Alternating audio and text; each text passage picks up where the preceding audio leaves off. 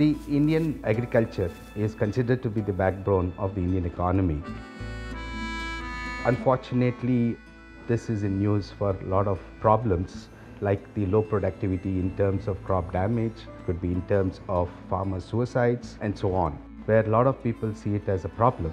We have seen this as an opportunity. We are putting the cutting edge technologies in the palms of the farmers to help them change their life and the way they work.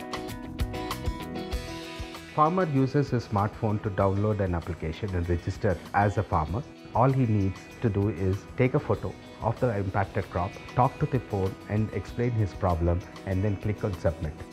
The advantage of this solution to farmers is that it is available 24/7. That will help him to raise a request at his convenience.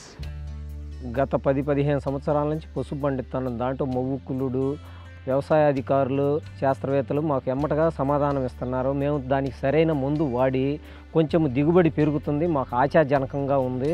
దీని మూలకంగా నీలగిరి foundation వారికి వ్యాస్కి ధన్యవాదాలు. Virtual Agri Services solution is built on a lot of Microsoft technologies and open source as an hybrid application. We have chosen Azure as a technology for hosting our application, primarily because Azure treats open source as a first-class citizen. We work with open source technologies like Ubuntu as an operating system, MySQL as a database.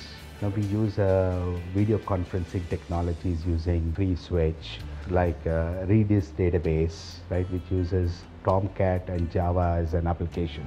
We found that Android is open and Android seamlessly integrates with the services of Azure infrastructure. Azure provides us the platform to seamlessly integrate between the open source platform and the proprietary software.